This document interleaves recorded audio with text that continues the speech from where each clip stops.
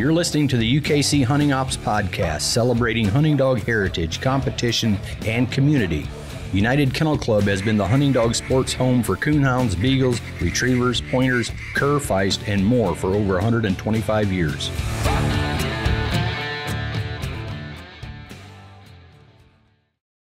Welcome back, everyone, to the UKC Hunting Ops Podcast. This is Trevor Wade. I'll be hosting today, and I'm joined by the Director of Hunting Ops, Alan Gingrich. How's it going, Alan? Good. Yeah. So today we got a fun podcast to talk about. We're gonna settle in on rules for a while.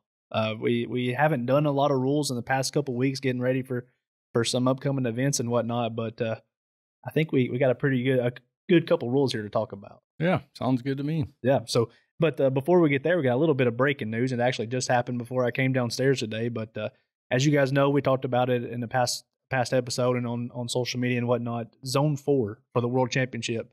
It was in Palmyra last year. This year they got some stuff going on. They're not able to host it, but we were able to talk to the Missouri Coonhunters Federation, Mike Hayworth, Phil Vogel, those guys, and they're a good centralized location. And it's going to be at the Missouri State Fairgrounds in Sedalia, Missouri this year. Yeah, so that's actually not that far from where Palmyra was. So, yeah, right. Move up the road a little bit. That's it. Yeah, not far at all. We wanted to keep it there in north central Missouri somewhere, and I think that's going to be a really good spot. And it's always encouraging whenever the host club's excited, the people in the area excited to have the zones in their area. Yeah, and they'll do a great job with it. Yeah. Another thing, as we're taping here today, it's just right here after the Tournament of Champions deadline. We had a great entry. Up over 800 dogs this year for the first time in its 3-year history. So appreciate everybody getting entered in. But I think it's a good time probably to talk about deadlines because it feels like this whole week we've been kind of dealing with that. It is. It's an exciting time. Get a bunch of entries. We're excited for the TOC and everything. And then we have the advanced entry deadline, and it never fails. And I feel like we have never put out more information on deadlines and all this and that than we have this year. Every year we've just got more platforms. And we've done it, but there's always some that just don't seem to get the memo, and it's frankly, it's pretty discouraging, and sometimes it's tough to deal with. We get it, understand, some folks just missed it for whatever reason, but and sometimes with it comes some emotions, and sure. that we deal with, and oftentimes you guys pass them on to me if they get a little difficult. So. It's deadlines, and that's a good topic to talk about, deadlines. Yeah. I think Tuesday of this week, just thereafter, when everybody, we post the list for everybody to see, and then it kind of catches their attention. Oh man, I should have already been entered by now. And you're right. It is kind of frustrating. It makes for kind of a frustrating day because you're tiptoeing the line between, being apologetic and yeah, and then also being, come on, you had over 40 days here to enter. So, that's one thing that I learned from you early on is that deadlines isn't something that we can have exceptions or exceptions for, because after you have advertised deadline, you advertise it to everyone. It's not fair to all the other individuals who met that deadline to make an exception for one person who may have not for whatever reason, especially when you have that much time to enter. Well, not only isn't it fair, but we advertise that this is the deadline. It's a hard deadline, and no entries will be accepted after the deadline. So when we say no entries will be accepted, we're putting that out there. So if we accept an entry after the deadline and this entry beats you, well, guess what? That doesn't. That's a pretty tough one for us to defend. Yeah. So it's there's a lot of there's reasons we have deadlines. And we've talked about this a lot. And I get it. Making extensions or this and that. At some point, you got to draw the line. And I think for me is I always keep thinking it doesn't matter where you draw that line. There's always going to be that next person. So if you just stick with the advertised deadline, then that's what you're going by and going with. And it doesn't put us in a position that where we look like we're catering to this person. We let him in, but then the next day we didn't let this person in, or you'd have to draw the line somewhere. Irregardless, you got to draw it somewhere. And there's one of the reasons for deadlines is that for organizational purposes, we got to, get everything out to the clubs and just get everything in order. And that's all part of organization of an event. And sometimes the difference between good organization and crappy organization. Yeah. And I feel for these guys that miss it. the other part of it is, like you mentioned, man, most of these dogs have been qualified for a good while. Our entries opened up. When did they open up? 1st of February. 1st. Yeah. Yep. And that's not just this TOC. It seems like we got quite a few of them this year just for the TOC that just flat missed it. And there's a couple I just feel terrible for them, Right. but I just feel it's the best in our best interest to we got to stick with it, and otherwise, yeah.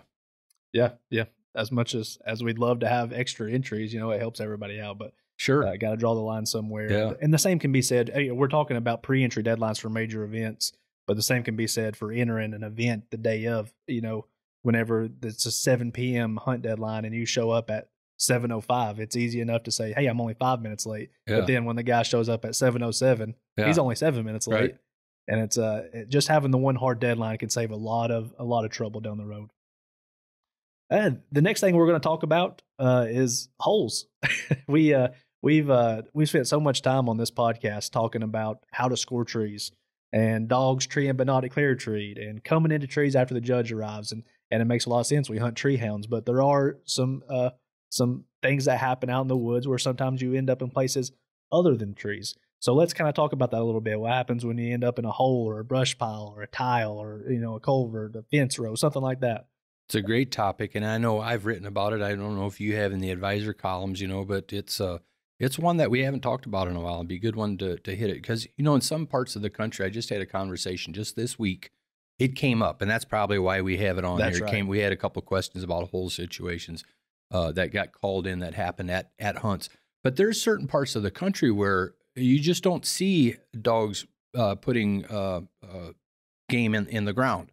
And oftentimes, if it is, it's not good. Oftentimes, possum or what have you, but there's other parts of the country where it's quite common for raccoons to take up in holes.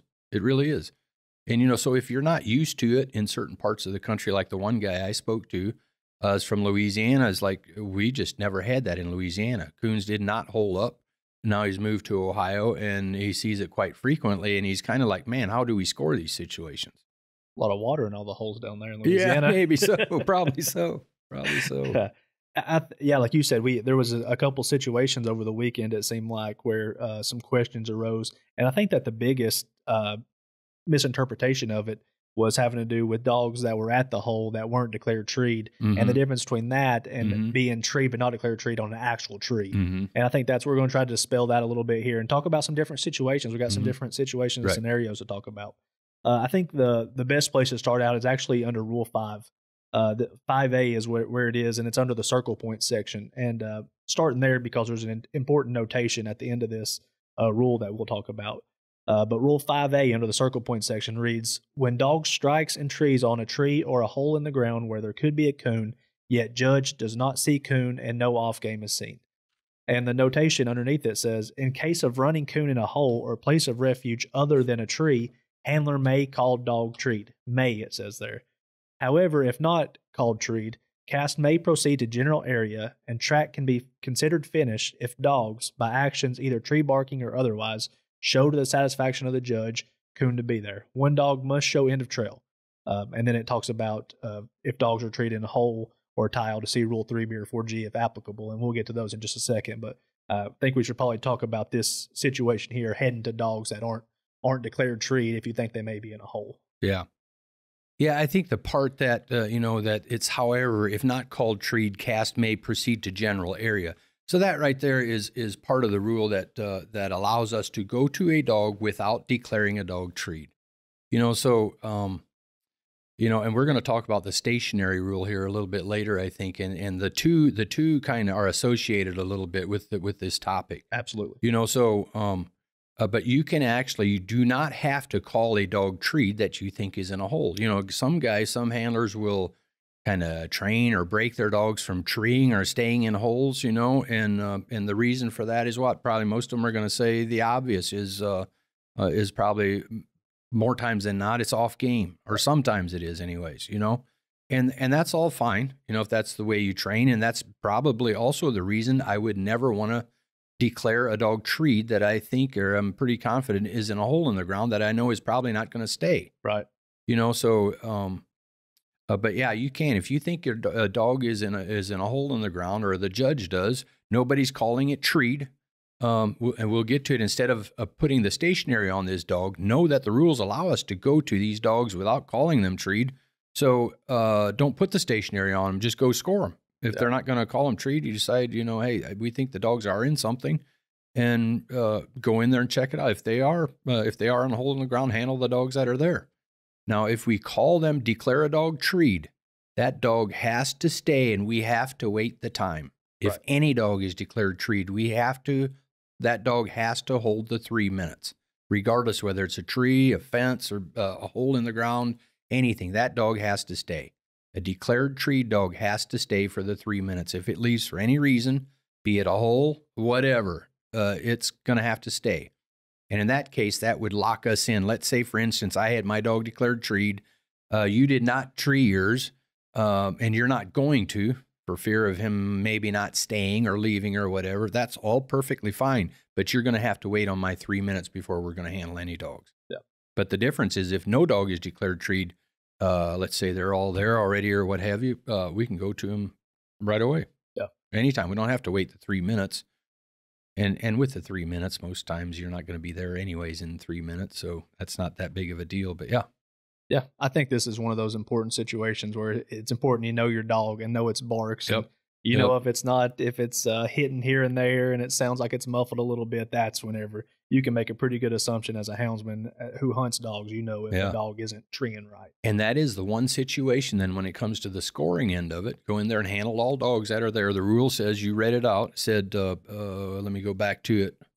One dog must show end of trail. And that's basically if you have a log pile or a rock pile or what have you, a dog has to show you where this track ended, basically. Right.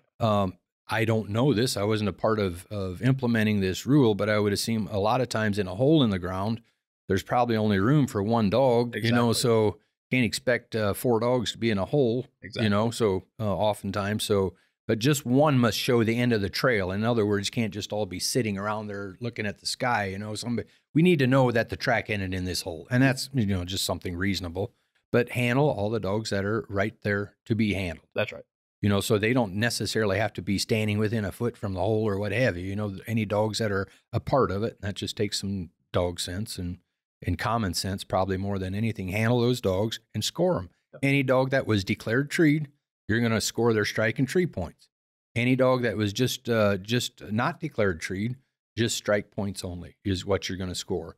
And here it does not matter, even if dogs, let's say for instance, we have a dog, my dog is at this hole or what have you, 3 minutes. Let's say I declared my dog treed. We wait the 3 minutes. Your dog never got there, but your dog was there even after the 3 minutes already expired. But before we got there, guess what? Your dog is still going to get scored at strike points. Yeah. That 3 minutes is irrelevant. Right. The only part that is relevant for it is for a dog to get tree points. Yeah. Now, this is different. We're not talking about a dog that comes in after we've arrived. Rule 5B still applies to that, just the same as it would as if you were at a tree. But so I think it's good we have this discussion, and hopefully it'll help some folks with scoring holes. Yeah. You mentioned it there, but I just want to give reference to where to find it under Rule 3B in the plus point section. And that's 3B. It reads, when dog is declared struck and treed and coon is seen other than in tree, dog declared treed to receive strike and tree points plus. Dogs not declared treed will get strike points only. There you go. So that 3B is exactly where to find that. That's the rule I was talking about that we're going to use to score dogs, Yeah. The difference between the two. And we're going to score them both, even if they weren't declared treed. Yeah. And so I think it's a good idea to talk about some different scenarios here. Yeah. Let's talk about some of them. So the first one, let's just talk about 2 dogs here to make it easy. Dogs A and B are declared struck, but neither are treed.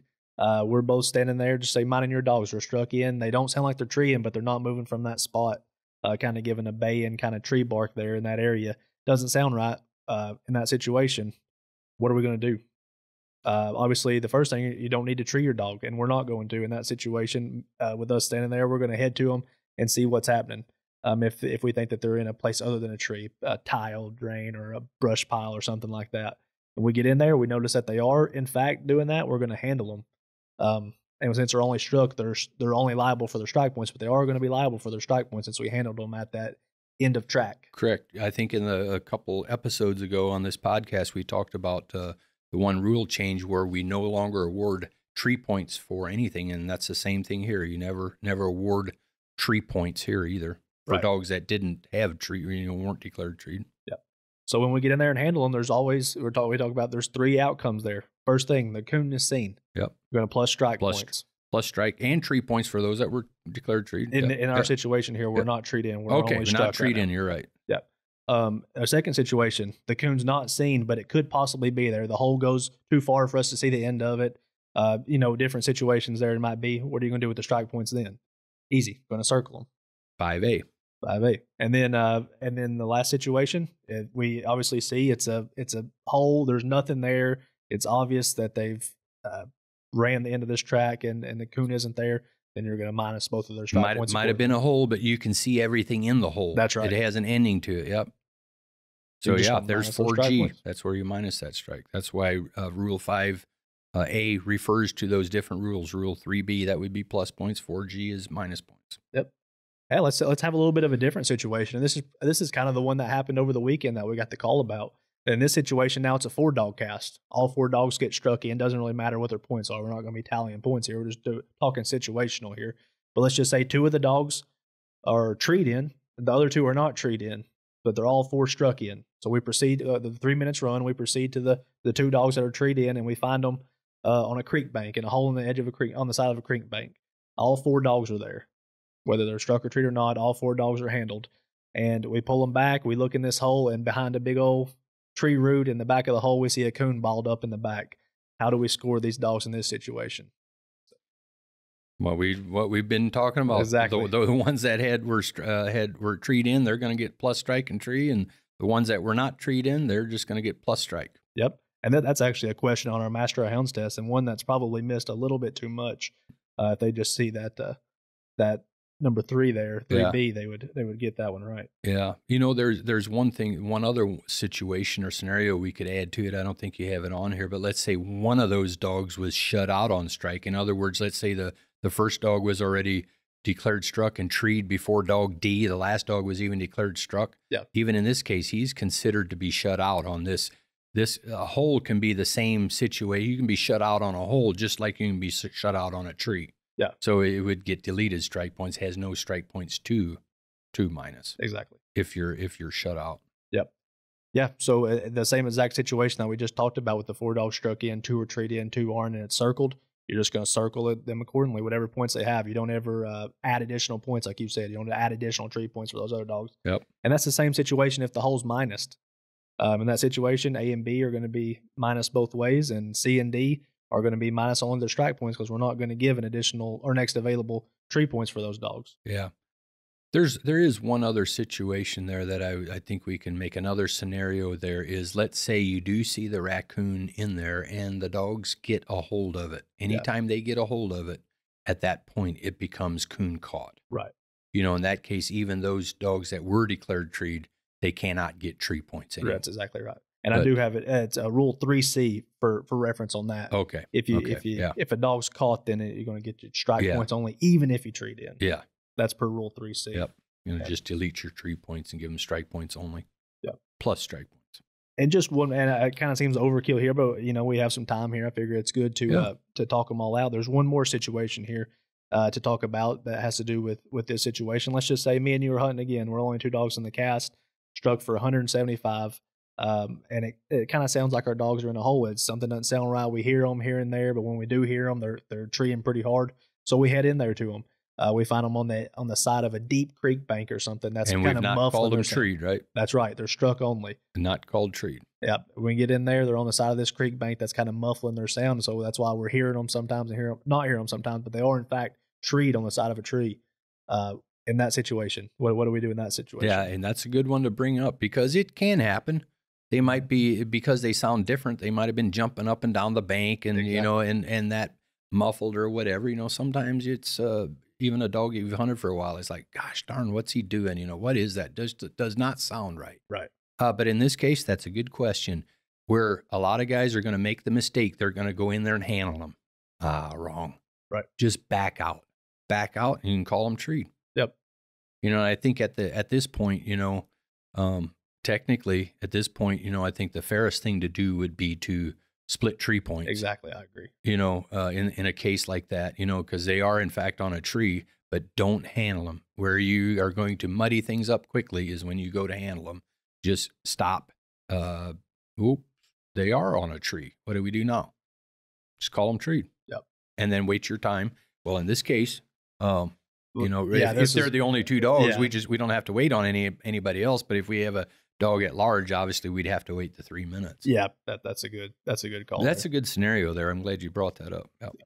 Yeah, and I had some additional notes here. I think that we've already talked about them all. Like you said, 3C, there's the one that talks about dogs, them catching a coon. The second one to remember, shutout still takes precedence over this. So be sure to notate if a dog's shut out, it's still, strike points are still going to be deleted if it's on the tree tree or even hole that it was shut out on. Yeah.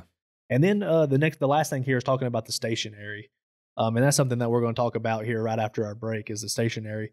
But before you put on a stationary on a dog, if there's any question at all on whether this dog is treed or if it's at a hole, you know, that handler probably knows, and there's probably a reason it's not treeing its dog unless it's some sort of situational defense this handler's playing. But in most cases, that handler's going to say, he just doesn't sound right. There's something. He does not sound like he's treed like usual. And if you're a judge and you're putting the stationary on the hound, you guys have to know that dog's treed to put the stationary on it. Yeah, and always try to, not meaning anything negative by it, but just with judges, giving judges advice, I guess. And I'll say it for myself. I'll use myself as, if I'm judging and we've got a dog that is stationary, meaning the dog is there barking, is not going anywhere. The dog is typically stationary, and that's what we call the stationary rule. You know, the judge would normally put, the stationary rule on them. But I always try to tell guys, don't put the only time you should put the stationary on a dog is if, in your mind, the dog is, in fact, treeing on a tree, and number two, for whatever reason, the handler is just not going to tree his dog. Right. Don't do it just right away. As soon as the dog locates and boom, you know, give it some time. You know, just sometimes handlers will need to let their dog settle in a little bit. Maybe if they're the first dog there, the rest of them are a good ways away. Give them time to, you know, I'm not going to be nearly as quick to call my dog treed if there's no other dog around there. I'm going to make sure everything's good. So don't rush the guy either. But at some point, he's going to have to call this dog treed. And I'm not saying 2 minutes later, but give him plenty enough time, reasonable amount of time. And then if it's just apparent he is just not going to call the dog treed until I force him to, then I'm going to put the stationary time on him. And that's a 5-minute clock. But where I was getting at with this is, if I put the stationary on your dog and we go in there and he is in a hole in the ground or a place of refuge or something, I should feel pretty bad. I should feel like, man, because what I did is I forced you to tree your dog. Yeah. Now, somebody may say, well, if he doesn't have to, and you're not going to get scratched if he's not on a tree. That's true. But more times than not, you are probably going to go ahead and tree your dog and get in there, and then, heaven forbid, he doesn't scoot out of there when he sees the lights coming, because you've got him halfway trained to not stay in holes or whatever, you know. So, yeah. So, and that's why you don't put the stationary on a dog that you think could be in a place of refuge or a hole in the ground, because we already have a rule that we just talked about a little bit ago that you can go to dogs without calling them treed. So let's continue our stationary discussion a little bit. And I'm going to start out here by reading Rule 6M. And you'll find Rule 6M under the handler-related scratch and offense section of our rule book. And it reads, if handler fails to declare treed a dog obviously treeing, which is a judge's decision, for a period of 5 minutes, dog may be declared treed while 5 is running, but not after the 5 has expired. Judge must verify dog to be at a tree before it can be scratched. If the cast is in the process of shining a separate tree, time shall be canceled or not be applied to another dog. So we'll unload that last sentence later on, but let's talk a little bit about the stationary first. I think the first thing to notate and everybody needs to know is that the stationary time is 5 minutes instead of 3 minutes, which is what our tree time is. Yeah. You know, the tree time changed in 2019, I guess, but that went to 3 minutes tree time, but the stationary time still remained at 5. Yep. So still 5 minutes. Yeah. And you kind of alluded to this a little bit right there at the end of our last discussion about holes, but Just for judges out there who are curious about the stationary, we're just going to be kind of explaining the stationary rule a little bit. When do you apply the stationary? And like you said, there's a couple different things that you got to have. And I'll just gloss over them real quick since you already kind of went a little bit deeper on them. That's the dog's obviously treeing. But obviously, being a judge, you need to use your best judgment and your experience as a houndsman to know that dog's is on a tree, and not in a hole or a tile or on a fence or a barn or somewhere else other than a tree. And the last thing is, it's obvious that the handler's not calling their dog treed for whatever reason. Yeah, and then after all that, then you should start the time. And let's talk about some different situations that break the stationary. Perfect. The first one here: handler treeing their dog. That's the obvious one. That one's going to put the handler, put a little fire under them when you put the stationary on them. They're going to have to tree their dog or face the consequences if their dog's obviously treed. Yep. Second one: if the dog moves, again, that's a judge's decision to tell you whether a dog has moved off a tree or not. The cast can disagree with that. You're talking about a dog, you've got the stationary working on it. It was treeing here, and now it shuts up and moves elsewhere, barks elsewhere. The judge should just immediately drop the stationary on it. That's right. Lift the stationary, I guess, is what we always called it. Third one here: stationary is, and this is interesting here, and we'll talk about this one a little bit more in depth maybe, but the stationary is broke if the dog shuts up, and then at that time when it shuts up, that triggers a 2-minute clock, same as when you put it on tree time. And that 2-minute clock has to expire if you don't hear an off bark by the dog in a different direction for the stationary to finally be broken. That 2-minute clock has to expire. Yep. If the 2 gets the dog here, you're going to lift the stationary just like you would minus a dog if the dog was declared treed. Yep. And that's I've had some discussion with folks about that, and that kind of if the stationary is on your dog, you have to think about that a little bit. It is, and I think we're going to talk about a little different scenario. You might get caught in a situation where the time is running, and by the time I guess here we go. We're talking about it already. So let's say you've got the 5 running, and the last 2 minutes of the hunt, or last 2 minutes of this 5, maybe 3.5 minutes in, the dog shuts up. Yeah. Now the judge, I'm going to start my 2-minute clock on this dog, and let's say, for instance, it goes another minute and 40 seconds before it barks again. Why, now you can't call your dog treed anymore, because the dog's not barking. Right. So you're kind of in a pickle there, but a good handler will think of that, and it's probably always best if you don't let that stationary time slide down to the last 2 minutes of the 5, just to keep something from that from happening. That'd be a pretty helpless feeling, not being able to tree your dog there in that situation. No kidding. If the 2, it's fine if the 2 ends up getting the dog, but let's say the 2 doesn't get the dog and it starts treeing again. Now you don't have the opportunity to call it anymore. But for that, we always say, hey, you had plenty of time to call your dog treed here before this, so no excuses. Yeah, exactly. Don't make any. Next one here, the stationary is lifted when shine time has started on another dog's tree. There's a little note here. I just have you continue onto the tree and start shine time at a normal pace. You don't stall for the dog or anything like that. But if you start shine time on another dog's tree, and that's the last. You're talking about a separate tree. That's right. Yeah, that's the last sentence on the rule 6N that we talked about there. Talking about if the cast is in the process of shining a separate tree, time shall be canceled or not be applied to another dog. Right. So, and then just the last one I have here is obviously stationary will be broken at the conclusion of hunt time or if a timeout is called in accordance with Rule 7.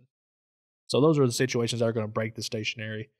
And the other one that I would add on to that, any time you have the stationary running on a dog and you can no longer judge that dog, and that's why while you're shining another tree, you need to focus on shining this tree. That's right.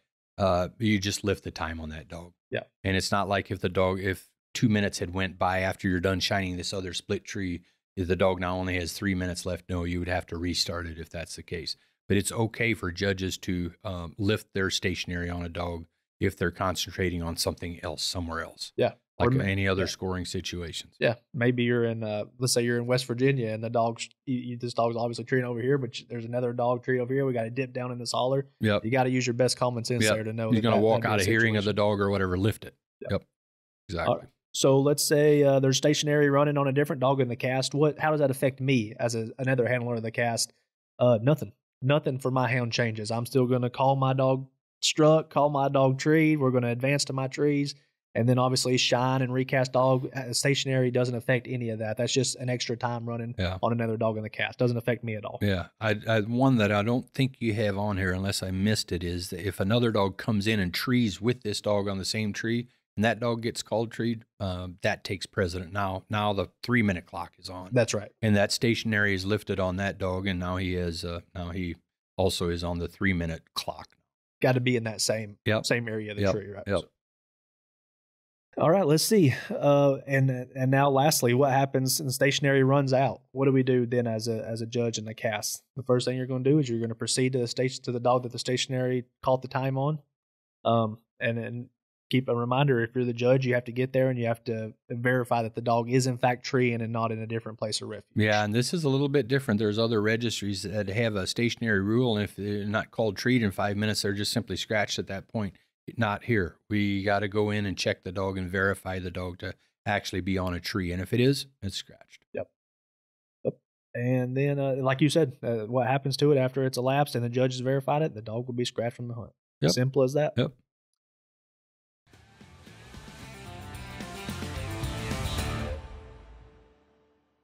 Alan, we both had Dogtra Pathfinder 2s now for a little while. What do you think about yours? I'm liking mine. One of the things I had the opportunity to now download a map of an area where I did not have service, and I've used it there, and it has worked flawlessly. I love it. Yeah, I love the crystal clear maps. I love that I never lose reception on my dog's collars anymore. Highly recommended by me as well. Dogtra Pathfinder 2, the official GPS collar partner of UKC.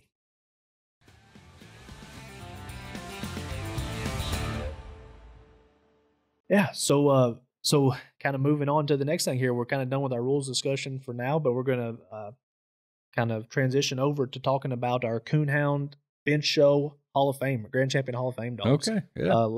A couple weeks ago, we talked about our Grand Night Champion Hall of Fame dogs. For the Grand Champion Hall of Fame dogs, we have just too many of them, to be honest. There's 64 of them total, so we're going to kind of break them up, and over the next few Coonhound episodes, we're going to talk about a couple breeds at a time. And today, we're going to talk about Black and Tans and Leopards.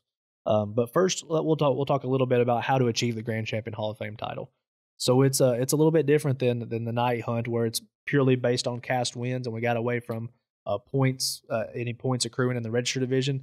In the show, there's still a accrual of points there that get you to your first show champion title. Right. And to become a show champion, it's going to take 100 championship points with one best of show, whether you're hunting or showing a male or female, a best female or best male show with competition at either the class, breed, or show level. So just as long as you defeat one dog in the course of the show.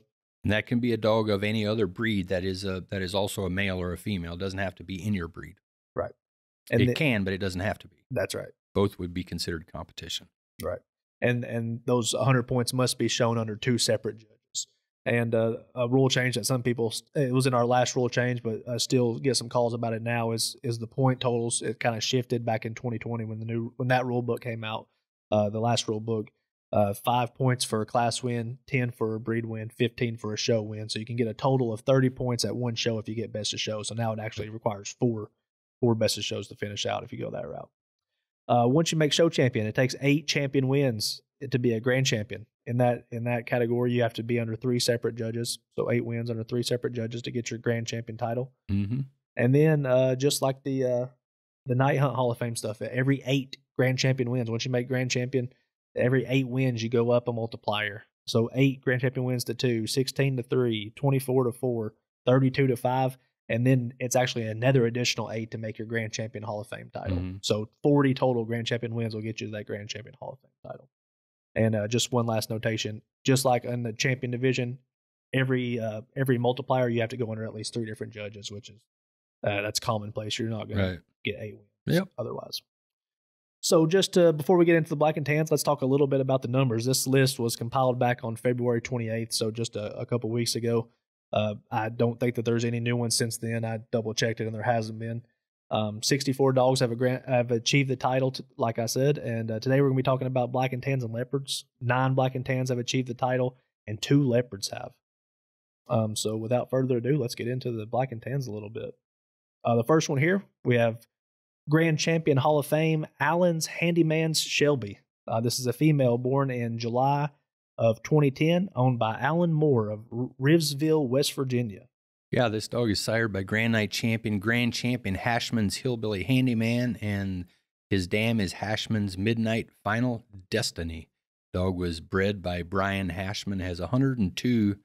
That can't be right. 102 Grand Champion wins total. Is that right? That is right. Yes. Is that right? That is right. Are you kidding me? Really Wow. been at it. And when we first did this, when we talked about how we went back to 2009 for the night hunts, it actually came about a year before the bench shows did. For bench show dogs, we went back to 2010, so 10 years. And so this dog right here would have been right on the cusp of it. So 102. Well, it earned the title back in 2012 already. So, wow, that's we were talking about the Walker female, the Katie dog, here a couple of episodes ago, where she was in the Hall of Fame on the hunt side as well as the show side. But wow, this dog's right up there as well. Yeah, yeah. I was not aware of that until right now is the first time I even saw that. If I'm not mistaken, this is one of 3 dogs that currently have over 100 Grand Champion wins, and the other one being Katie, like you said, and one being an older Walker male that the seats have too. So we'll get to that one in a few episodes. Hey, congratulations to Brian Hashman. And Mr. Hashman there. Mm-hmm. Next one here, Grand Champion Hall of Fame, Little Black Walnut Genesis. This is a female black and tan born in January of 2012, and it's owned by David Harrison of Carthage, Missouri. Yeah, this dog is off of Grand Night Champion Raw Kansas Jammer, and the dam is Grand Night Champion Northern Night Still Cloudy, bred by Dan Doherty. 15 Grand Champion wins total, earned in June of 2013. Yeah, this is a well-bred dog here. This little dog here was owned by Val Nelson at one time. Okay. Yeah, I know he owned this dog, and it's one that he was. He's a Walker dog guy, but I remember it was a black and tan that he had, and he was really high on this dog, and the dog did a lot of winning. So yeah. I was not aware that he ever sold the dog, but I see he did. He sold it to David Harrison. Our third one here, and the third black and tan to achieve the title, would be Grand Champion Hall of Fame Cherokee Stargazer. This is a male black and tan born in June of 2016, and the owner on this dog is William Walters II out of Belton, South Carolina. Yeah, we have one of our field reps lives in Belton, Philip Foster country. Yeah, so I assume they probably know each other. This dog is out of a well-known show dog, a two-time national Grand Champion, and a Grand Champion to Margaritaville Lucky Old Son. That dog needs no introduction in the show ring. He won a lot of shows himself, and has been a magnificent reproducer. Female is Grand Champion PR Night Music. This dog was bred by Mr. Francis White. Francis is one of the old legends in the sport. I think he lives in Virginia. Or in that part of the country somewhere. But 47 Grand Champion wins on this dog, earned in 2019. Yeah, you talk about lucky old son there. We keep bringing him up, it seems like, as we're talking about the top 10 bench show list, talking about the Hall of Fame list now. He's not only did he do a lot of winning, but he's doing a lot of reproducing. Yeah, I talked to his owner here.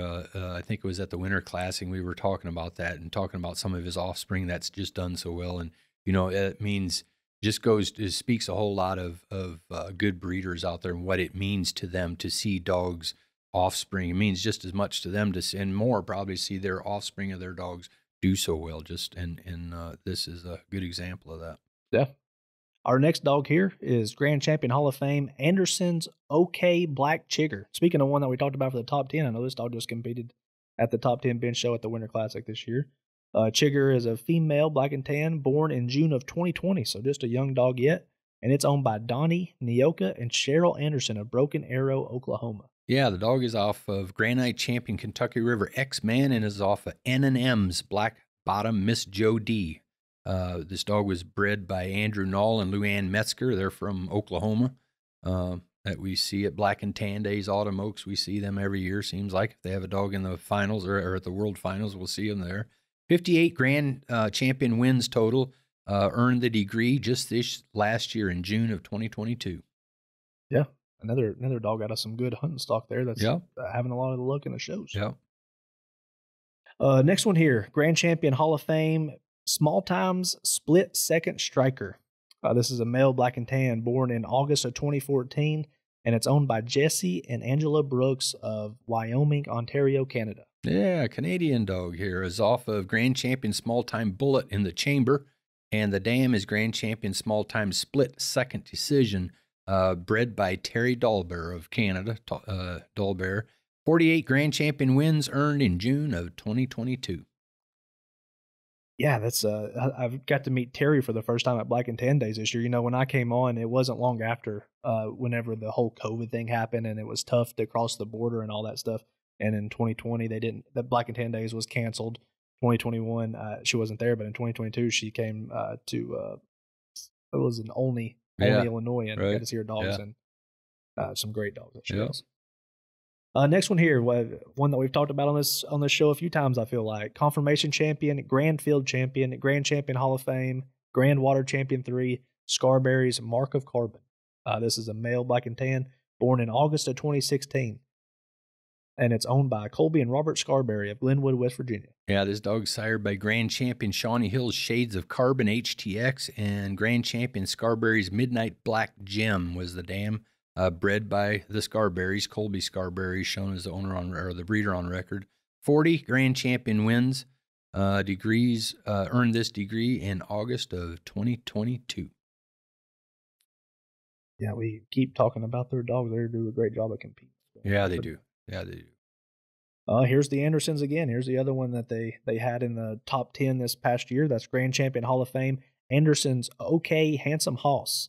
This is a male born in June of 2020, and it's also owned by Donnie, Nioka, and Cheryl Anderson of Broken Arrow, Oklahoma. Yeah, this dog is out of Grand Night Champion 2, Scipio, Kansas, TJ. I guess I pronounced that correctly. Scipio? Does that sound right? We'd have to ask Blaze, I guess. And the dam is Waters Mountain Black Bella, bred by Troy Cornell. 40 Grand Champion wins earned in October of 22. I got a couple more Black and Tans left here. We got Grand Champion Hall of Fame Outlaw Country Lucky Lady. It's a female Black and Tan born in January of 2016, and it's owned by Roger and Brandon Crawford of Cache, Oklahoma. Yeah, this dog is out of off of Field Champion, Grand Champion 4, Laurel Valley Doc Holiday HTX, and Grand Champion PR Briar Valley Crazy Lady is the dam, bred by Dave Myers from Pennsylvania. 40 Grand Champion wins earned it in October of 2022. A lot of them just here recently seem like. So that's good to see. And Yeah. we talked a little bit about Lucky Old Son, his offspring. When you talk about some of his most successful offspring, Doc Holliday definitely has to be in that conversation. Yep, he's one of them. So here's a grandson of the old Lucky Old Son dog. Already in the Hall of Fame. Mm-hmm. And rounding out the Or Black female. That was a female, actually. rounding out the Black and Tans here is another Scarberry dog here. Confirmation Champion, Grand Champion Hall of Fame, Scarberry's Midnight Black Ruby. This female was born in August of 2016, and it's owned by Colby and Robert Scarberry of Glenwood, West Virginia. Yeah, again, off of Shawnee Hill's Shades of Carbon HTX and Scarberry's Midnight Black Gem. So full, I guess they're littermates, right? I didn't look at the birthday of the other one, but I guess they are born in 2016. Yeah, they are. Yep, they are littermates. Littermates. So again, 40 Grand Champion wins total and earned this degree in November of this last year, 2022. That's impressive by them. To Colby Scarberry is the breeder, obviously, here again, too, as well. So, yeah. And then we have just a couple American Leopard Hounds that have achieved the Grand Champion Hall of Fame title, and a couple that will probably dogs that you've heard of over and over again. These dogs have been winners for a few years now. First one to get the title was Confirmation Champion, Grand Champion Hall of Fame, C&M's Harley Quinn. This female Leopard Hound was born in November of 2016, and it's owned by Angela Carpenter and Katie Millwood, Sylva, North Carolina. Yeah, Angela's from North Carolina there, but I've seen Harley he's a little bit older dog. I always thought it was a male, but it is actually a female. Well, female. Huh? Yeah, Harley Quinn's is actually a female. So the dog is out of Confirmation Champion, Grand Champion 2, Thunderstruck Silver Nugget, and the dam is Thunderstruck H&A's Indigo Sky. That was bred by Haley Kreisman. Yep. She's from the Carolinas as well over there. 40 Grand Champion wins total, and this degree was earned in April of 2022. So another dog that earned it just this last year. Yeah, throw another one in there. This is the second and last Leopard Hound to achieve the Grand Champion Hall of Fame title. Just a few weeks later, looks like this is Grand Champion Hall of Fame Preaching to the Choir. This dog is a male leopard born in June of 2013, and it's owned by Abby McCorkle of Elwood, Indiana, and Jessica Warner over in West Virginia. Yeah, this dog is off of Laker's Scar and Laker's Strikin' Annie. That was bred by Rex Laker. Rex is from Illinois, and I've actually I bought a leopard pup off of Rex one time. Oh, no kidding. Yeah, so he hunted most of his dogs, and had some really good ones. So this is one of those, preaching to the choir. This dog has a grand total of 46 grand champion wins and earned this degree in April of 2022. Yeah. Yeah, so like we talked about, there's 64 total dogs that have this, and I didn't want to rush through. I want to give them all their due credit of it. Split it up a little bit. That's right. Yeah. But now that we're done going through the black and tans and leopards there that have achieved the title, thought we may talk about some of the breakdowns a little bit. So obviously 9 black and tans, 2 leopards have achieved the title. Our next one that we'll talk about, we'll probably do blue ticks by themselves. 18 blue ticks have achieved the Grand Champion Hall of Fame title. Yeah, blue ticks. So that's the most we have right now. Walkers probably have Walkers. A few. Yeah, Walkers is the most. Yeah, that's pretty impressive. 18 blue ticks, and then 9 English hounds have achieved this title. 5 plots, 2 red bones, and then leading the way 19 tree and walkers. Just one above the blue ticks. So maybe there's a little bit of a competition there between those two breeds. Yeah. The male-female breakdown is really, really close. 33 males have achieved the Grand Champion Hall of Fame title, 31 females. And then the state breakdown. Whenever I think about dogs getting a bunch of Grand Champion wins, I kind of think about the middle of the country with being in the middle of a bunch of clubs everywhere and having local events everywhere every weekend. But West Virginia leads the way with 11 dogs on this list. Yeah. Next would be Missouri and Ohio with 7 each. North Carolina has 6. Tennessee has 5, Illinois with 4, Kentucky leads the way in a lot of the night hunt stuff, but they're falling behind here with three dogs with the Grand Champion Hall of Fame title, tied with Ohio there. Arkansas, Mississippi, and New York have 2, and then with 1 each is Alabama, Florida, Georgia, Iowa, Indiana, Maryland, Nebraska, South Carolina, Virginia, Vermont, Wisconsin, and the one dog from Canada. Yeah. Well, it sounds like Christina Officer and a few of her cohorts there in Kentucky need to get with the program. Going to have to rally the troops. Yeah. When we were talking about the Hall of Fame dogs, one thing that we want to do is once we get through all of them here in the show, and we'll obviously talk about we have just 1 field trial dog and 2 water race dogs. Then we're going to plan on just announcing and talking about the dogs as they make the title on that week's episode that we're doing. That'd be good. I think that's a good way to kind of give them their individual, recognition that they deserve for earning that title. So, but yeah, hey, congratulations to all of these folks that have done so well with their dogs in the shows and earned these degrees on their dogs. So we appreciate them and appreciate their support, and congratulations to them and all the breeders as well.